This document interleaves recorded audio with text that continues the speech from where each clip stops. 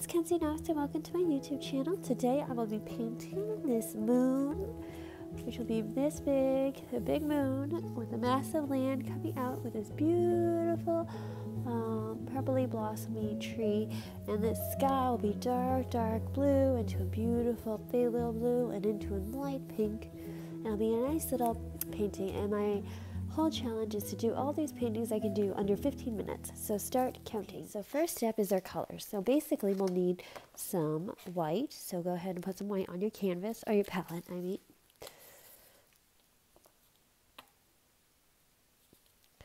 We'll also need some black. So I've got jet black.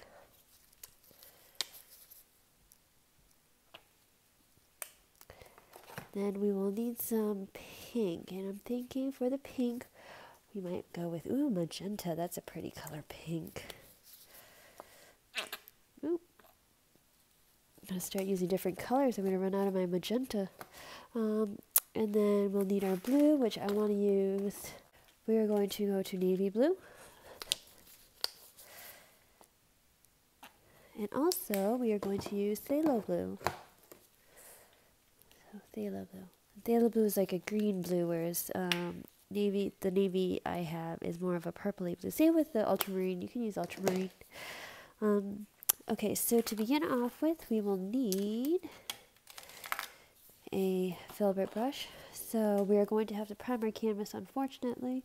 So grab your white, and we're going to prime it in white. So dip your brush in water, tap off the excess water, and pick up a large amount of white and just start painting your palette.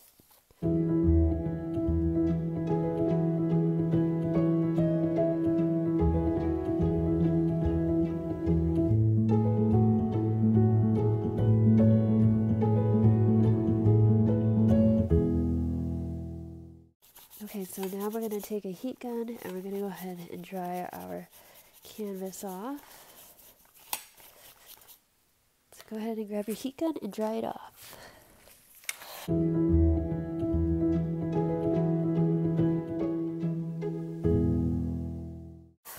Okay, so once it is dried to the touch, make sure it's dry. Okay, add some more white to your palette if you've run out like I have. Okay, I'm going to start on the top of the sky, so go ahead and grab a large brush. It can be a flat brush, Phillips brush, whatever you feel comfortable with, and get it nice and wet. And we're going to go ahead and pick up some of our navy blue. So our navy blue, and we're just going to go right across the sky. Actually, mix that with some black. This isn't dark enough. I need a dark sky.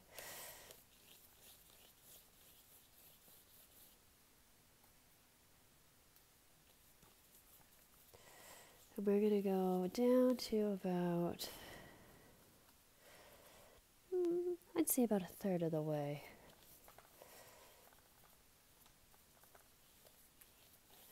So going down to a third, make sure your brush is wet.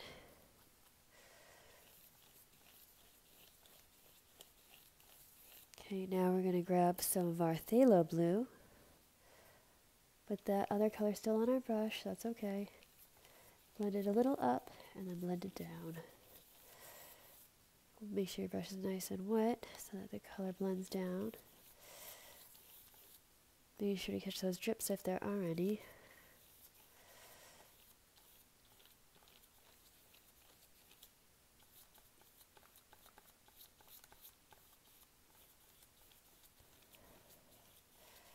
Okay, and now we're going to blend into the pink. So grab some pink, and we're just going to blend it in to that blue.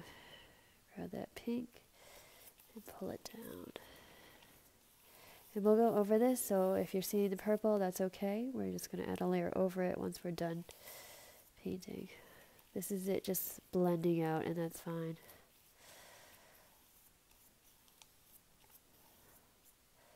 Okay, and we can go ahead and dry that again.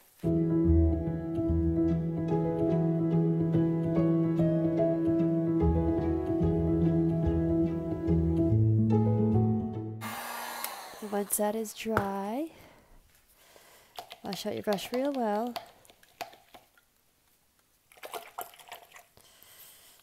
I would grab new water if you can. grab some of that pink. We're going to start with the pink. Go back over it.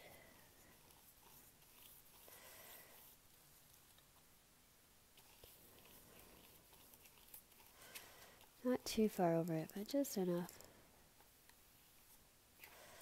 We don't want that harsh line, so we're going to mix a little purple on our palette here. And get some water on your brush. Grab some of that purple, and that's the color we're going to blend in with it.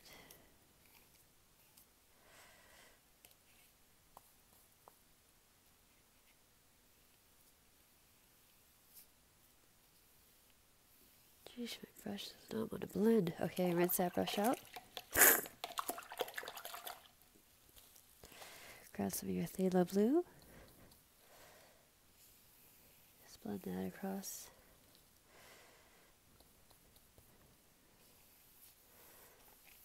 Very rich colors. Make sure your brush is wet. I'm going to take this phthalo blue a little higher. Into the black.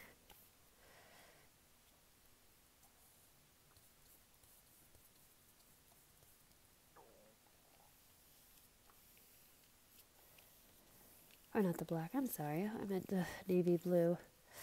Sorry, my paint is so dry. I don't know why.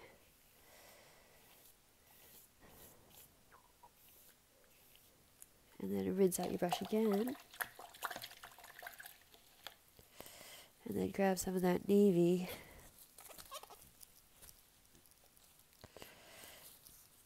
That navy and black mixture.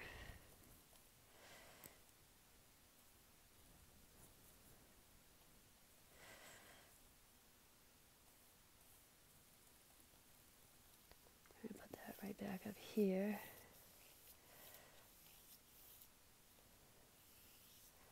Blue and navy should really just blend well together.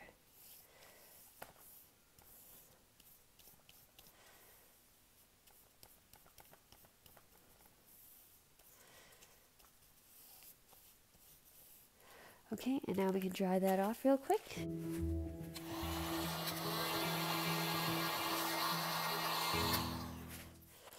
Okay, and when it's dried to the touch, we'll be ready to paint some details.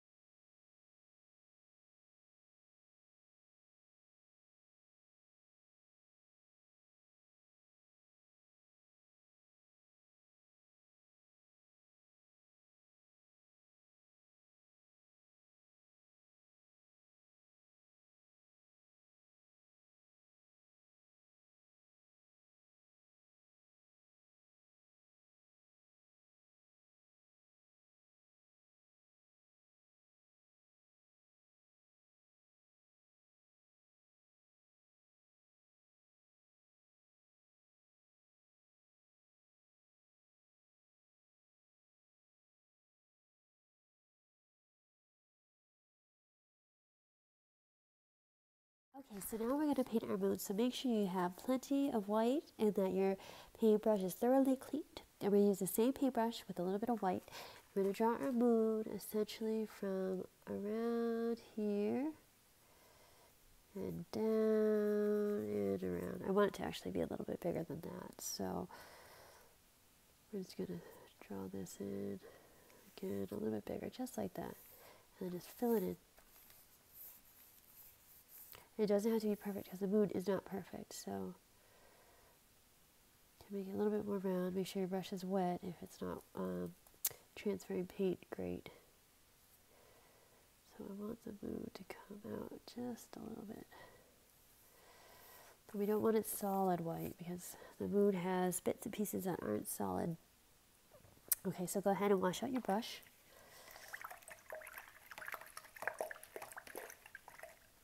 And you put that aside.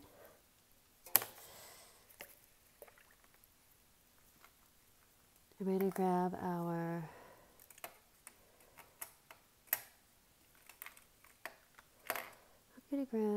my angular brush, which is this brush right here, which is about 1/4 of an inch. And I'm going to get it wet. I'm going to start drawing in this landline. So the cliff that I'm drawing in, or painting in, is going to go from about the halfway point, which is here, and a little bit inwards from the moon, and it's going to kind of come down. And you can wiggle it.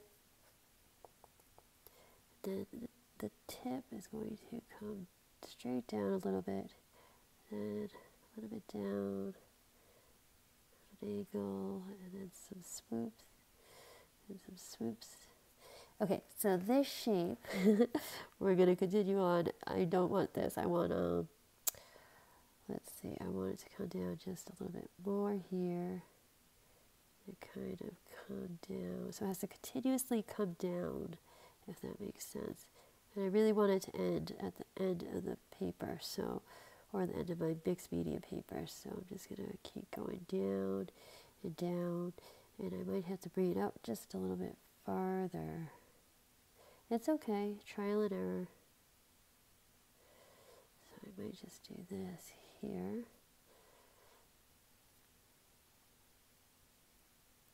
And make like a steep swoop.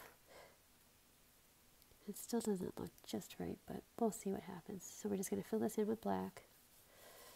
You can use this brush or a bigger brush, whatever works best for you. I'm just using this brush because it's in my hands right now. I want to just see what this looks like. And sometimes that's what you have to do. You have to just paint it and see if you like it or not. And if you don't like it, then you can go back and fix it. So paint it and assess it and see what you think. So do you think it needs to go up more? Do you think it needs to come back more? Whatever you feel. However, our tree is going to go past the halfway mark, so keep that in mind. So this is not the main focal point of our painting, so this is going to be just fine for us. Okay, so go ahead and let's add some white to that black. And I want to add a little bit of the navy blue to it.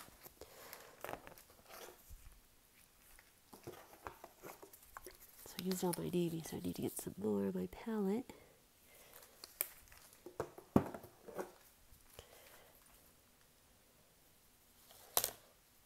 So we're getting a blue-gray color.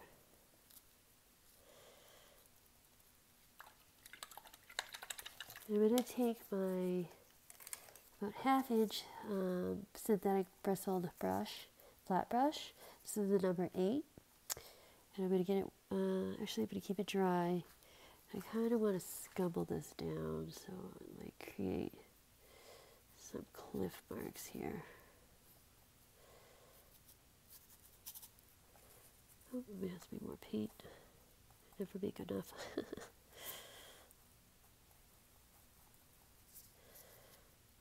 We're just adding some character. Oh, and I forgot to add in our little landline. So our landline is going to go about right here. And then maybe like so.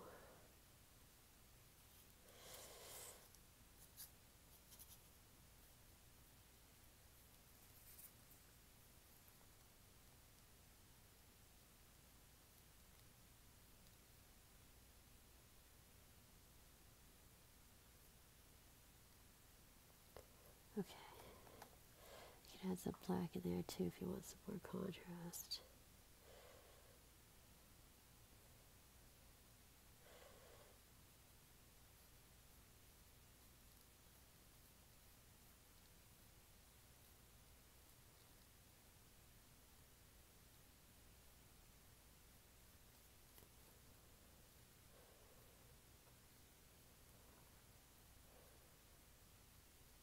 Okay, and I think that's good. You wash out your brush. And now we start on the tree. So taking that angular brush, I'm going to grab some black.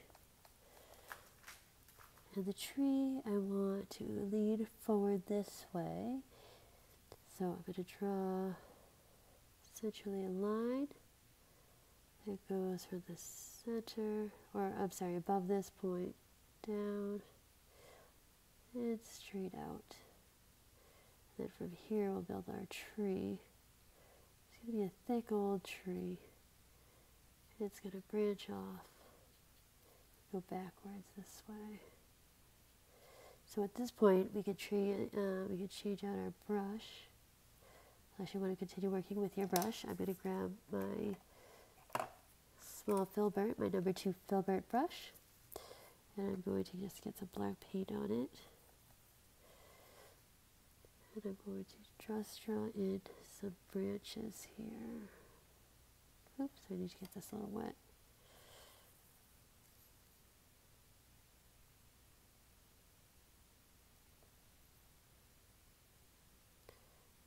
So this tree is going to keep all of its branches up high, and the brush will stay up high too. Some of this you won't see. This guy is going to come up this way. He's got a little guy that's going to curve towards us. Branch off this way.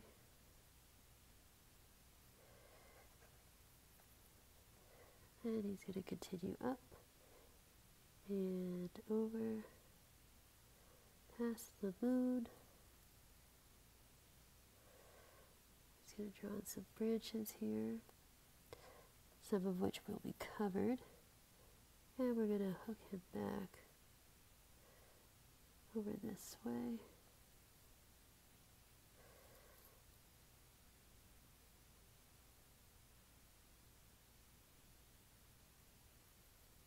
And then have another branch bundle this way.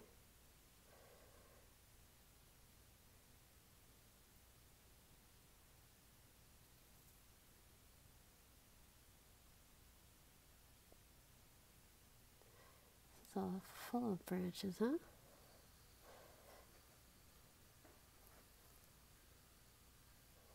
We're going to have lots of brush, so don't worry, or lots of foliage. Most of this will be covered. Well, some of it, I should say. Well, you can't really see where that goes, but that's okay. So next we're going to grab some purple. So we're going to go with our violet. So I've got violet.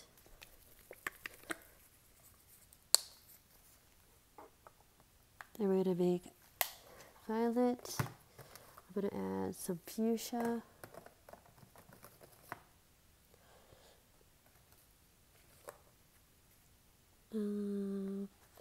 Actually, no, I'm going to add magenta. We already got magenta on our palette, and then we'll be adding more white, so I need white. And those are the 3 colors we'll be working with for the brush. And so you can use a stippling brush, you can use a filbert brush, you can use whatever you feel comfortable with. I'm going to start with my stippling brush, my small one, and I'm going to grab, oh, and I need Concord grape. I need a cool purple, I'm sorry, Concord grape.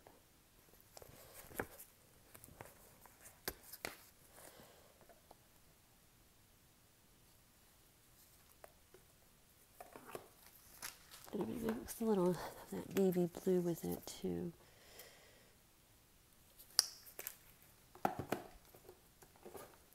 Okay, so with that navy, starting with the navy, we're going to start drawing in some of the brush. So this brush is going to go out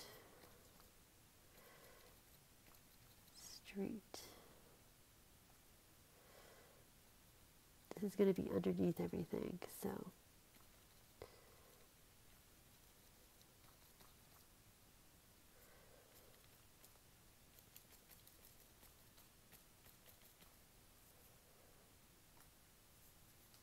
you probably won't even see most of it.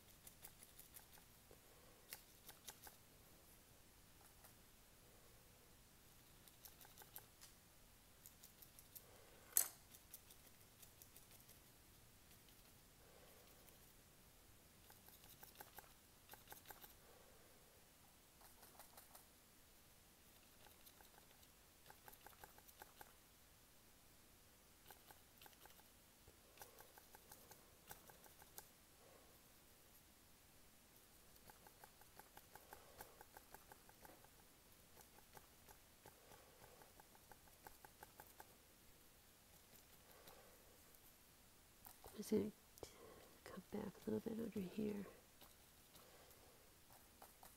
And a little over here.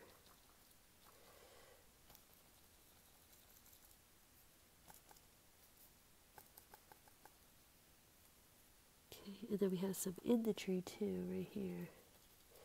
So don't forget that little bundle.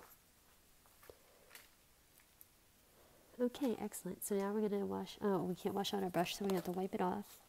So take a towel that you're okay with destroying, or a paper towel, and wipe off your brush fairly well. And then we're going to grab some of the violet. It's a beautiful violet color, and highlight it on the top. So if you're picking up color, try not to go over it so much. You just want to highlight certain points. You don't want to cover all of it.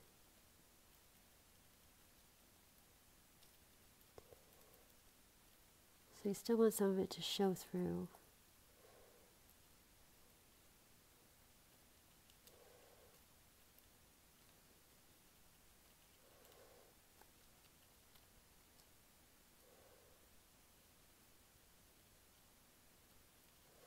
Don't forget where the moon is in perspective to the painting. So what's going to be highlighted on one side won't necessarily be highlighted on the other.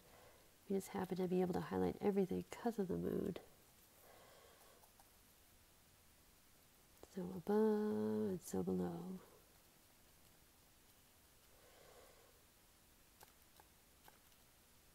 But not the outsides. Ooh, that's starting to look beautiful. Okay, so now wipe off your brush again. Now we're going to add a little magenta. Ooh, this should be interesting. This is just going to be a little bit here and there, not too much.